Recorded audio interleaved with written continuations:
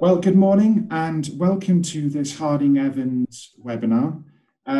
Today we're joined by Bethan Evans and by Ben Jenkins. We are going to be discussing emerging from lockdown, and my name is James Young and I'm an associate in the commercial department. So we're just going to take a moment now for Ben to introduce himself, and then Beth will introduce herself afterwards just to explain a little bit about their roles and what they do. So Ben, if we turn to you firstly, please. Thank you, James. Yeah, I'm Ben Jenkins. I head up the commercial disputes team here at Harding Evans. Been here 13 years now. So not only do I deal with disputes, but I have a lot of experience in assisting businesses and supporting them, set up proper structures, put in place the right agreements to allow them to really minimize risk, focus on their business, and hopefully drive down the risk of getting into costly and unpleasant disputes. Too often, I'm sure it's the case for Beth as well, I encounter people who don't have proper agreements in place that regulate their relationships with third parties. And then, so when things go wrong, they can go very wrong if those agreements aren't in place. Thanks, Ben. And Beth, if you can just introduce yourself and give us a bit of a background to yourself, that would be great. Thank you. Yeah, thanks, James. So I'm Beth Evans. I'm a licensed insolvency practitioner and I'm a partner at Menzies. I advise businesses and individuals that are struggling financially and are owed money by somebody. I look at how to avoid insolvency and how to prevent an insolvency by turning the finances around and sometimes restructuring the business. It's not always possible to restructure a business, particularly if there's too much creditor pressure, or if there's too little cash or too little time. So in those kind of cases, I will advise on how to enter an insolvency process in a controlled manner, in a manner that considers the interests of the stakeholders and maximises the amount of money that goes to creditors. Thank you. So before we begin then, so we're seeing now that the lockdown slowly being lifted and that government support is starting to taper off. And I think we're starting to see more restructuring through redundancies and administrations. And it does look like there could be some tough times ahead. And I can see that the Corporate Insolvency and Governance Act 2020 has recently obtained royal assent, and most of the provisions have commenced from Friday 26, 2020, save for some temporary business protection measures enacts, and these have retrospective effect from 1st of March 2020. So looking at some of the questions we've had posed to us, the first question we've had is, so what pitfalls do you foresee for businesses emerging from the lockdown? And perhaps, Ben, if we came to you first on that point, to get your kind of insight on some points there. Yeah, certainly. So for directors, they need to be very aware of their duties. So whether that's promoting the success of the company or to exercise reasonable care, skill and diligence in their role. I'm acutely aware that a lot of directors, shareholders, partners will be feeling the strain and will have very sort of deeply personal reasons for acting in a certain way that they are that might not be the norm. And I think it's fair to say that combined with a bit of distance, perhaps not being able to measure what people are doing, can cause a bit of mistrust, can be a bit of a hotbed for dispute to arise in circumstances where people are very keen to protect their business, protect their livelihood in the current crisis. And so, with that, and also the uncertainty that is still out there and will be out there for a while, I'm afraid, particularly in certain sectors such as the hospitality sector, or although, as you say, James, things are being relax. So fingers crossed that has the desired impact. But businesses will also have to be paying loans back, etc. And directors will be, or should be at least, aware of the potential for challenges by shareholders who are, equally keen to protect their interests, and remedies that are available to them under, for example, the Section 994 of the Companies Act for unfair prejudice, where they feel that the interests or that the affairs of the company are being conducted in a manner that's unfairly prejudicial to all or part of the members of the company. There's also the right for them in certain circumstances to dismiss directors, and they can also prevent what they see as unlawful transactions.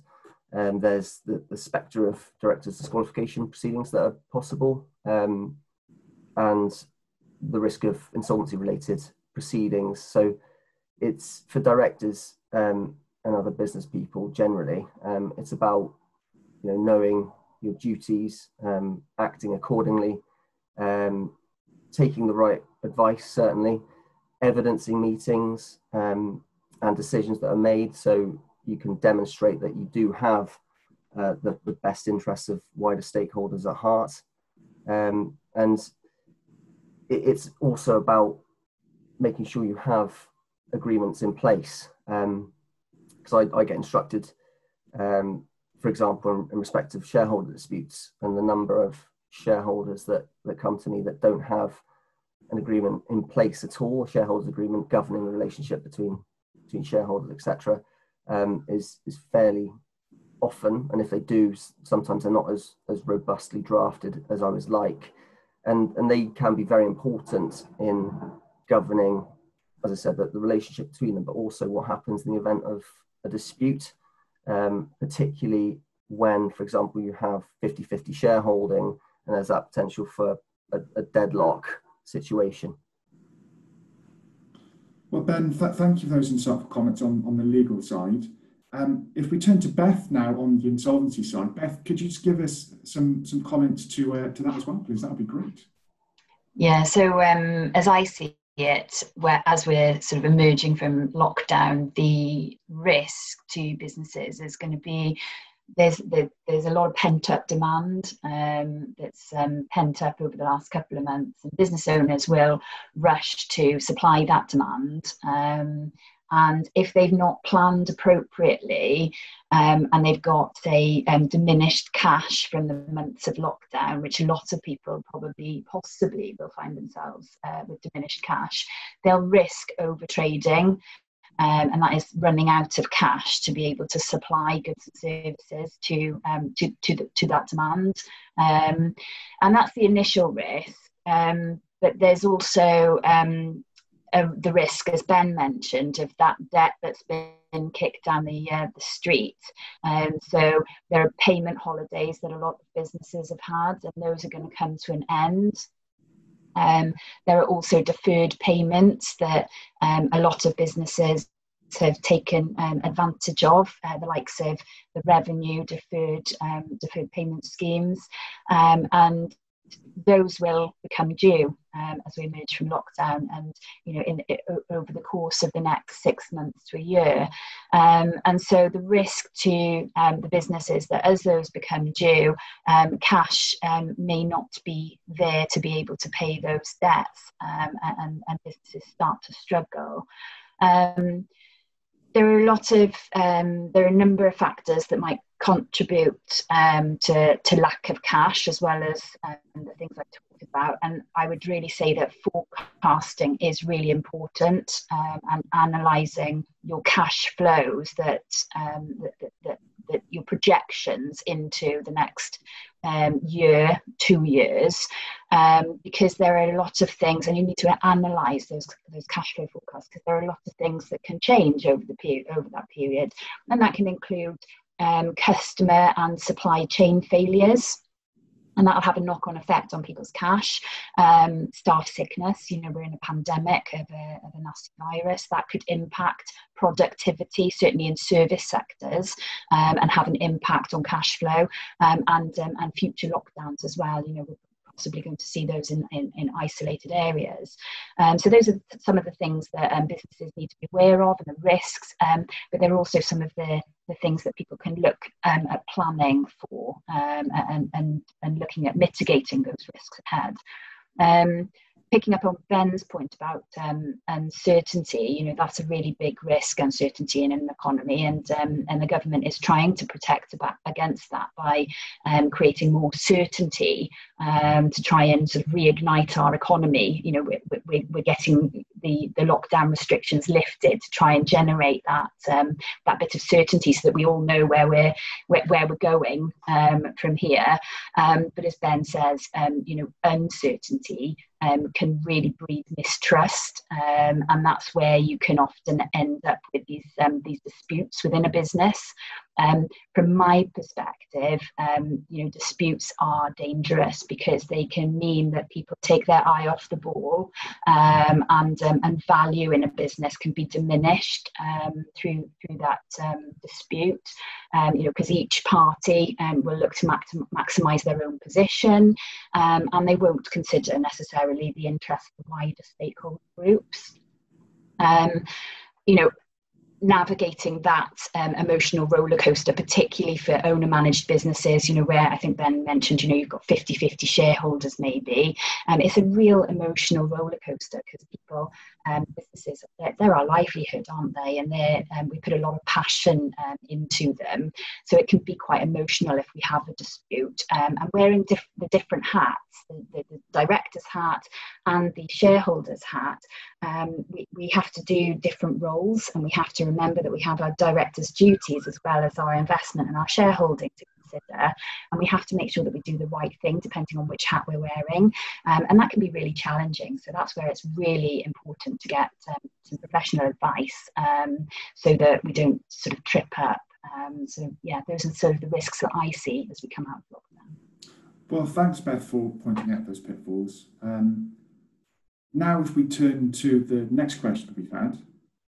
So, what if things start to go wrong? Ben, perhaps you can jump in and give us some advice on that point, please. Sure. It's very important, in my view, to act quickly to try and resolve the dispute so it doesn't fester, and parties' positions don't become too ingrained.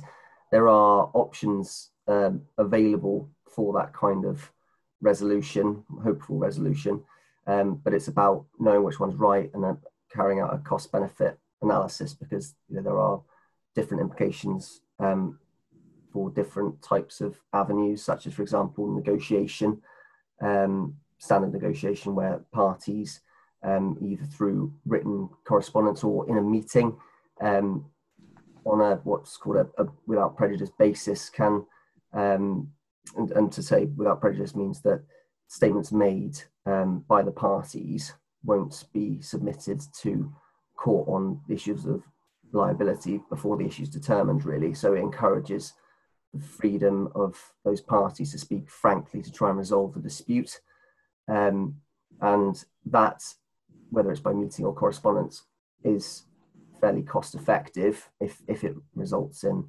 settlement.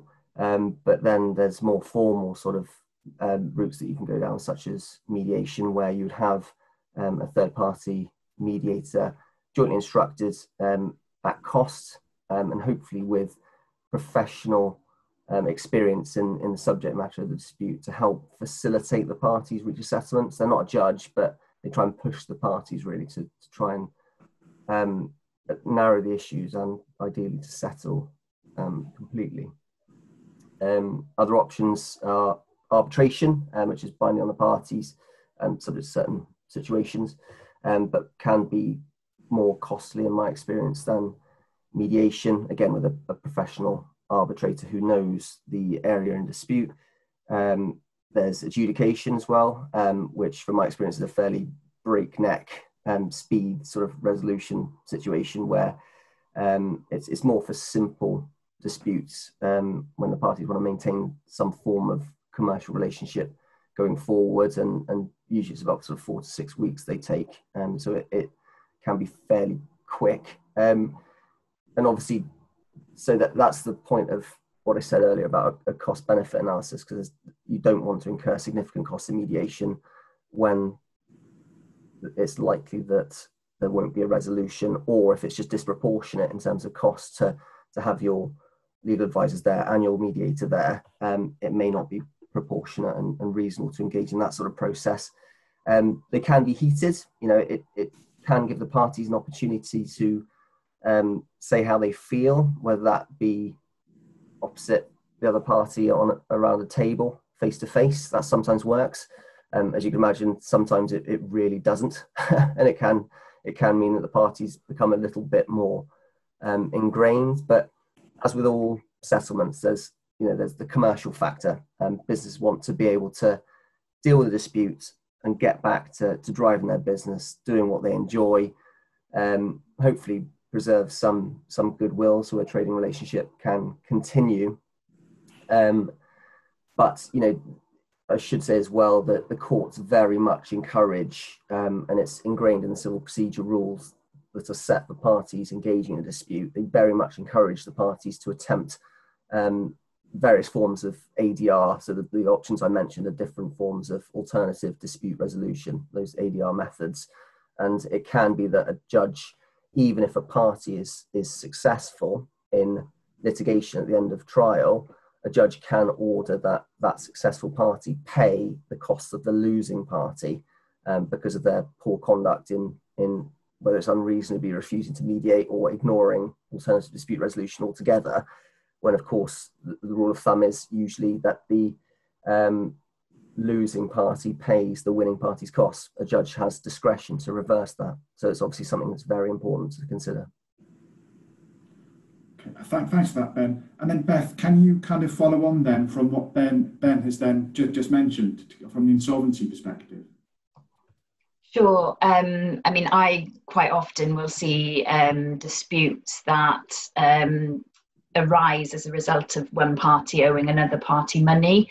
And in my experience, any kind of dispute, if it goes on for any periods of time, costs a lot of money, as well as costing that time. I've seen other disputes where they're between shareholders and they just take somebody's take up a lot of that person's time and they take their eye off the business, as I said earlier, and we have that sort of loss of value and that cash pinch can then very much lead to an insolvency.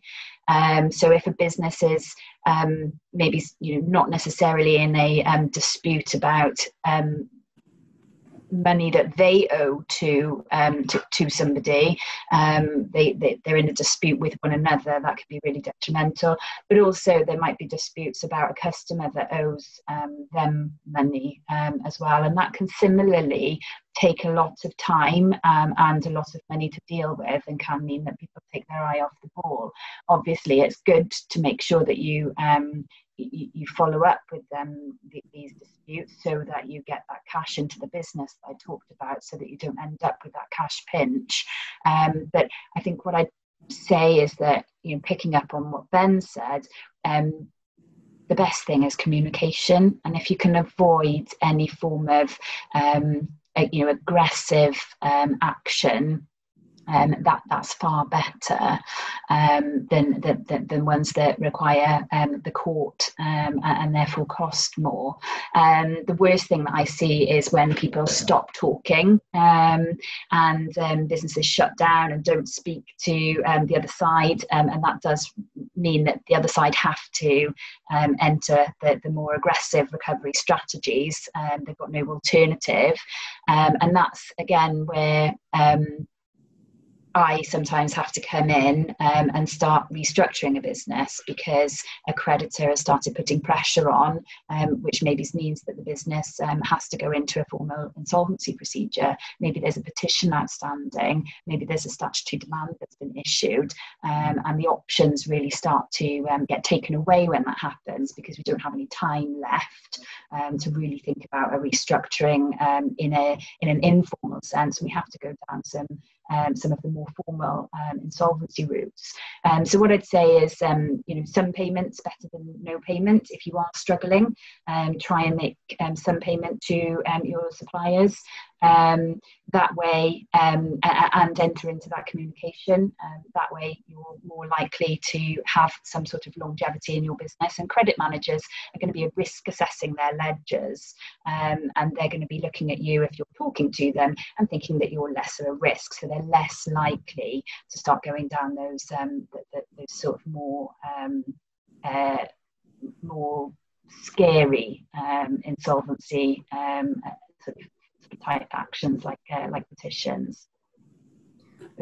It's worth mentioning as well, I think, that the new Act is, while obviously we always encourage people to communicate and sort things out between themselves, the new Act as well has put in place some breathing space for parties to a certain extent. So that you often see in commercial supply contracts, for example, that there's a right to terminate if the other party enters into some form of insolvency process, and those clauses are pretty widely drafted.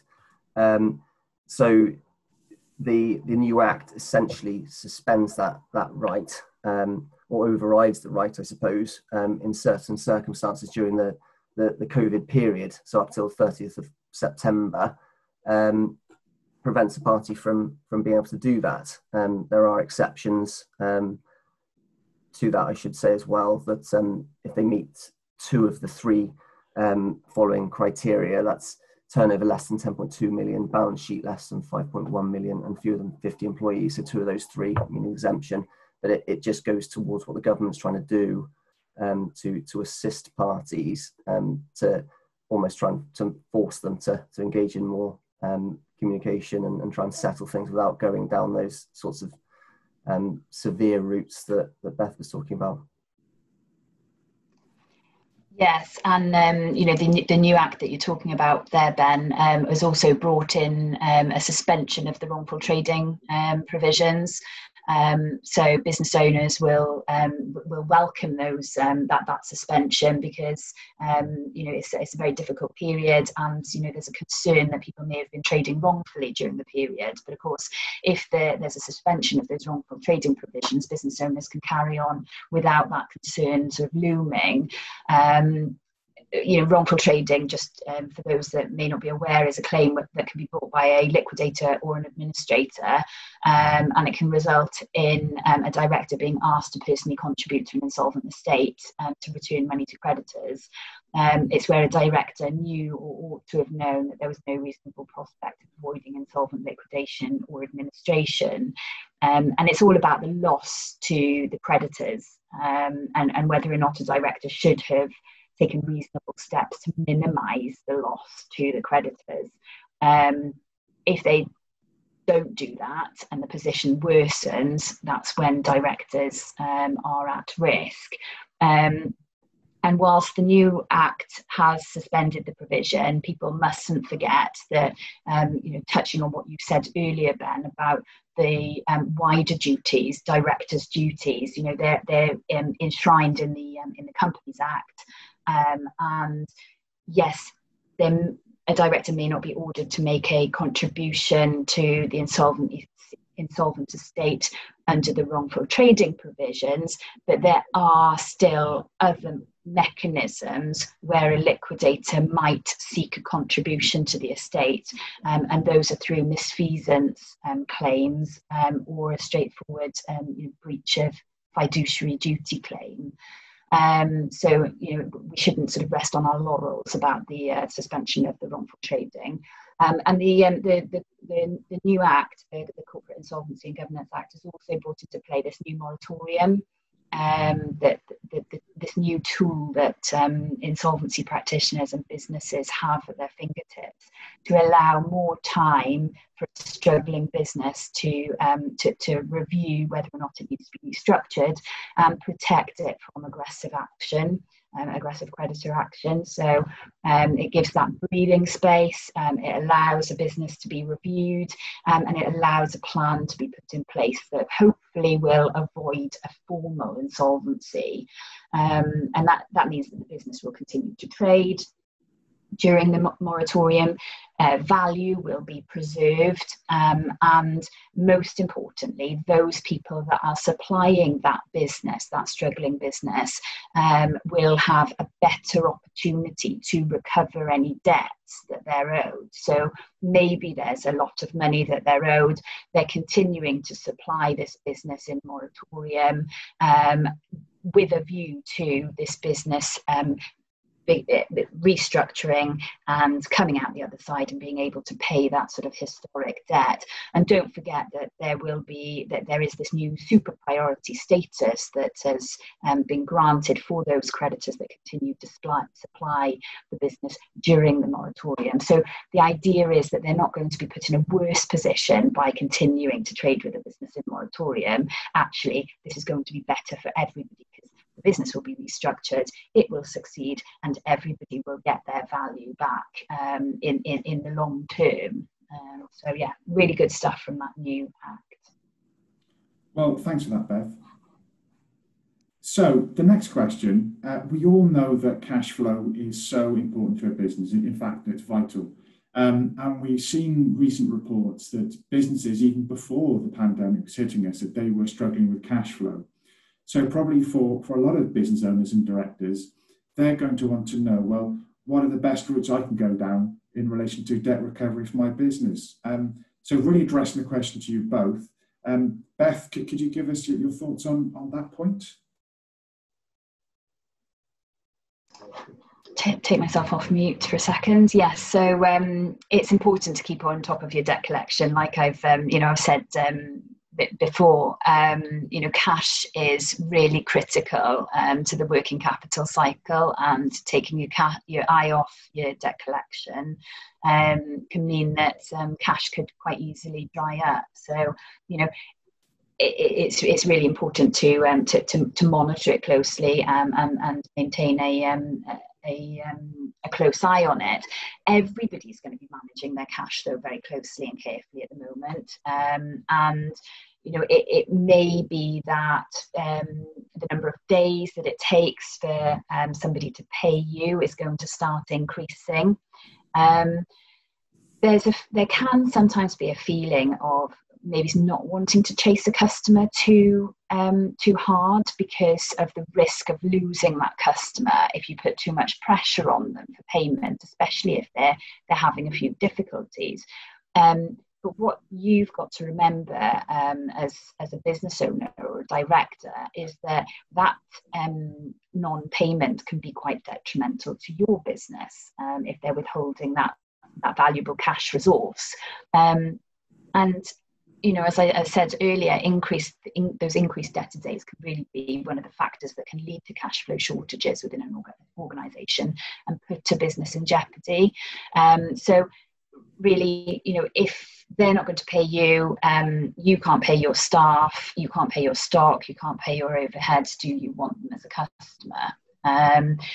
Going back to what we were saying earlier, communication is so important.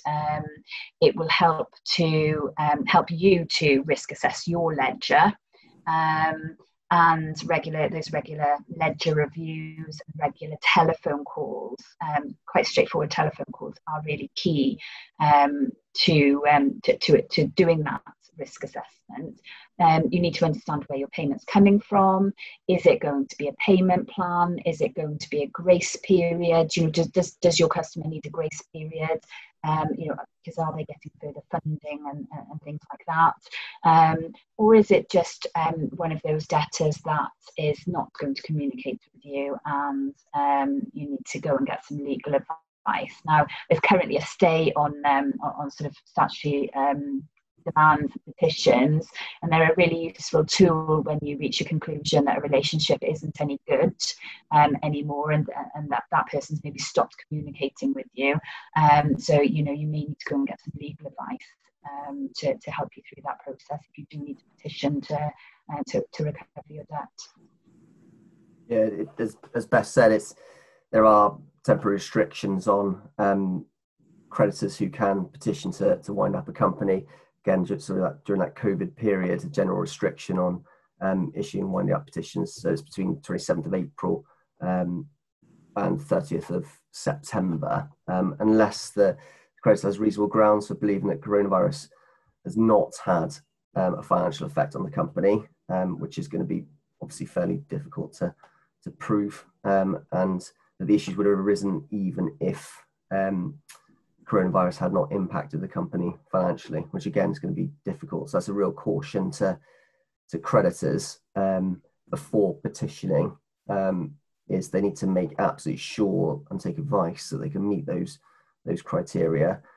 Otherwise, it could mean that the petition is dismissed, and you may be ordered to pay damages and costs as a result to the other side, which would obviously be catastrophic, throwing good money after bad. So after that COVID period, so after the 30th of September, it's likely we'll probably see a return to very aggressive debt recovery methods, because a lot of companies are obviously very desperate to get that all important cash in, and that's all obviously subject to further government intervention in that regard.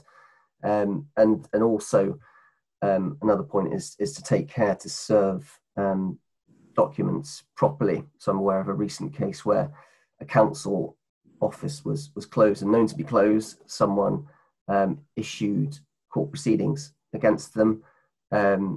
They were served at that closed address, and it turns out that the council did apply to set aside a default judgment that had been obtained because there was no defence or acknowledgement served because of that closure, and they were successful in setting aside that default judgment on the basis that they had reasonable grounds of successfully defending the claim, which is one of the key criteria for that sort of application. But the judge indicated that they would have set aside that default judgment in any event based on lack of care on the service point. So it is worth taking advice and being very careful in those situations. No, thanks, Ben.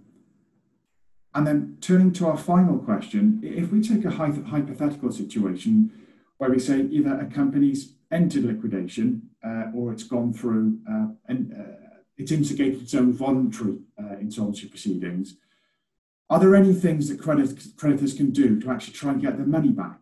Because I know that'll be a very important consideration for creditors. So perhaps, Beth, could you give us some insights on the insolvency side on that? Sure. I mean, the key is acting quickly when you receive that notification that somebody has gone into, somebody that owes you money has gone into an insolvency process. The paperwork that you get can sometimes be really overwhelming. There can be quite a lot of it, and it can end up languishing on somebody's desk somewhere for a period of time. Speak to a professional, speak to somebody who's familiar with the documentation and who can help you to complete it. Maybe complete it on your behalf. Review it. So, for example, if it's a company voluntary arrangement, you're going to receive a big document called the proposal. It may be worth getting a professional to review that proposal for you, to pick out the pertinent points, maybe suggest things that you need to ask, and maybe attend any meetings for you on your behalf or with you, to help guide you and help give you a bit of a greater insight, a greater knowledge on how to get your money back and how to protect your position. The forms need to be filled in, and make sure that you fill them in to register your interest, and to make sure that the insolvency practitioner knows that you're owed money and knows exactly how much you're owed. And don't forget that if you've supplied stock to a company, there might be an opportunity, if it's still there, to go and pick it up and to go and collect it.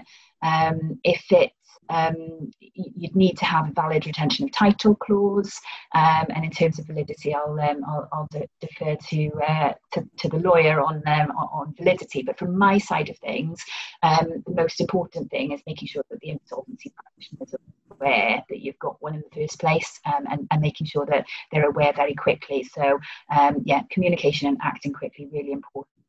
there's no point in having that retention of title clause and then talking about it in 6 months' time, because as insolvency practitioners, our job is to realise the assets, to get as much money into the estate to then pay creditors, and we will look to sell the assets to the highest bidder quite early on, potentially. And going back a step, really, and going back to what I was saying at the outset of this, that businesses need to be familiar with their T's and C's, and if they don't have any, get some drafted as soon as possible.